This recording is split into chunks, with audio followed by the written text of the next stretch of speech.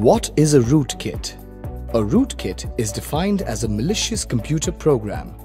It allows bad actors to get privileged access, also called root access, to an endpoint device. By breaching the application, bad actors can reach the kernel or core of a computer's operating system while using the malicious code in disguise to avoid detection.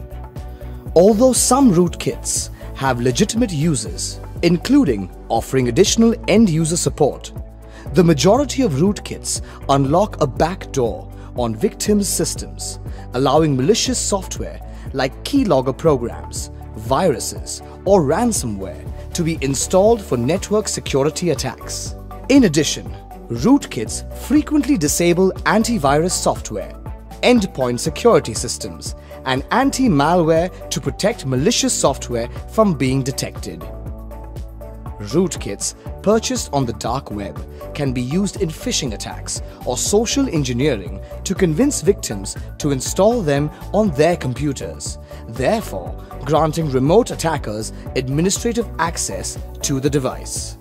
How do rootkits operate? Rootkits are implanted and buried until they are activated by an attacker, when naive users allow permission for rootkit installation software. Rootkits include financial data snatchers, antivirus disablers, keyloggers, password stealers, and bots for distributed denial of service attacks.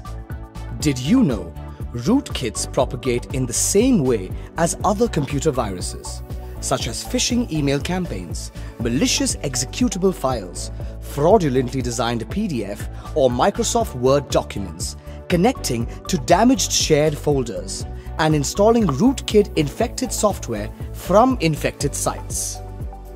What are the possible outcomes of a rootkit assault? It infects your computer with malware.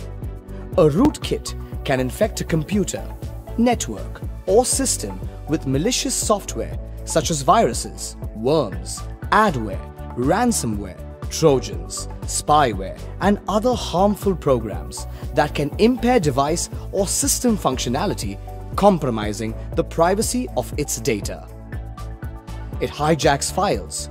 Rootkits gain access to a system, device, or network by exploiting a backdoor. This might occur during the login process or due to safety or operating system software flaws. Once inside, the rootkit can run software that takes or deletes files without the user's knowledge. Intercepts personal data. Payload rootkits frequently employ keyloggers, which record keystrokes without the user's knowledge. In other circumstances, these rootkits send phishing emails that, when opened, install the rootkits. The rootkit extracts sensitive and personally identifiable information in both cases, including credit card details or banking credentials. This data may be later sold to cybercriminals via the dark web. Obtains sensitive information. Rootkits can infiltrate networks, systems, devices, and install malware that searches for confidential and private data to monetize it or transfer it to unauthorized parties. Rootkits use several methods to acquire sensitive data, including keyloggers, adware, screen scrapers, backdoors, spyware, and bots. It reconfigures the system. A rootkit can modify configuration parameters once it has gained access to the network system or computer. It can go into stealth mode, making it harder for ordinary security tools to identify it.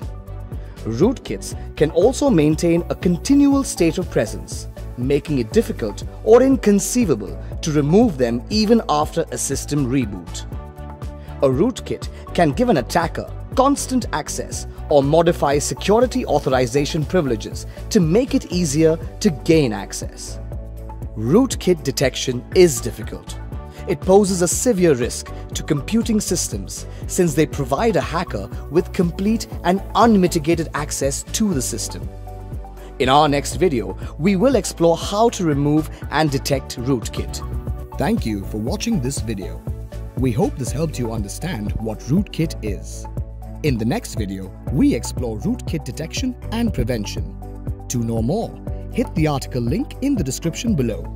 To stay updated with the latest in technology, visit spiceworks.com.